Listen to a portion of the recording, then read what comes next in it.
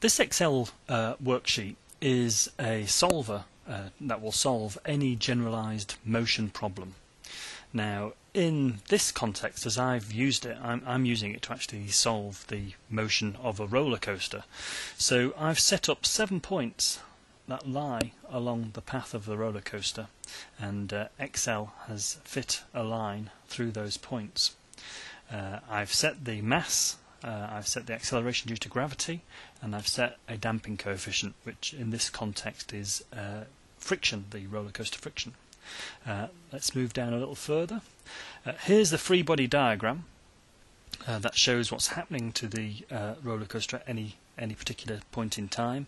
We're interested in the tangential acceleration, the tangential velocity, and the perpendicular acceleration, and there are all the forces that act on the roller coaster at any point in time.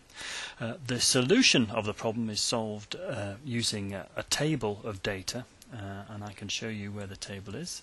It's just over here to the right of the screen, and this solves for any particular time t. Now, there's obviously an awful lot of calculations there, but the XLC add-in for Excel has done a good job here of showing you exactly how I've calculated each row of information. And below we can see the solution. So at any particular point in time t, I can determine the position, the velocity, and acceleration. So just to show you what happens there, if I put 10 in, that's the position of the roller coaster after 10 seconds. And let's put it back to 0. In fact, this problem lends itself well to the use of the XLC animator. So I'm going to, let me just pop that back again. I want to make that the active cell because I'm going to change that. And I'm going to change that from 0 to 30 in 200 steps. And it's going to play backwards and forwards as I press play. So here we can see what's happening to our roller coaster.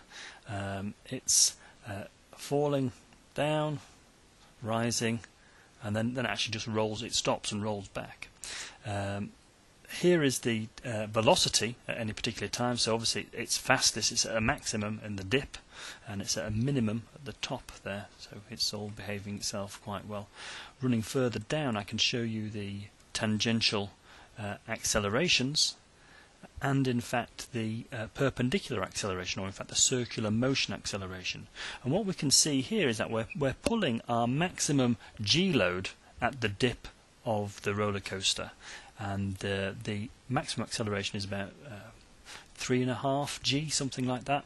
And if you take a look at this Wikipedia page here, there's a hyperlink to the page, it shows that typically you get accelerations on roller coasters that are between 3 and 5 G. You get to 10 G, you start to black out. So they're kind of limits that we have on roller coasters. I'm going to just slide the thing back up again just to show you how easily it is to create more geometry. So let me just stop the animation. And now let's go back to here, and what I'm going to do, I'm just going to raise this point up to what, about 200, something like that.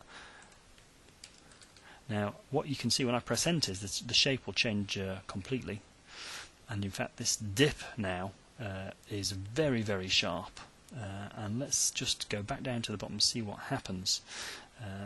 Here we can see we've got immediately updated the path, tangential velocity and acceleration data, but let's animate that and see what's going on there. So again, select the cell and press play.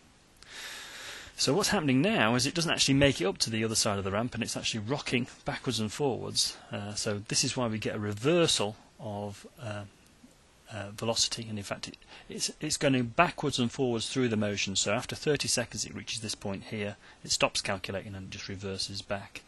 But we can see similar things happening to the tangential acceleration, but this is maybe the most interesting one. It's the perpendicular acceleration, and it's interesting because the peaks are successively dropping, and they're successively dropping because we have that damping term in there. So And the other thing that's very interesting is that the G levels that we have now achieved with that very tight radius are now enormous, and you're almost certainly going to black out on this roller coaster. In fact, you're probably going to be squished on the floor of this particular roller coaster, so it's very unlikely to make it to the theme parks this year.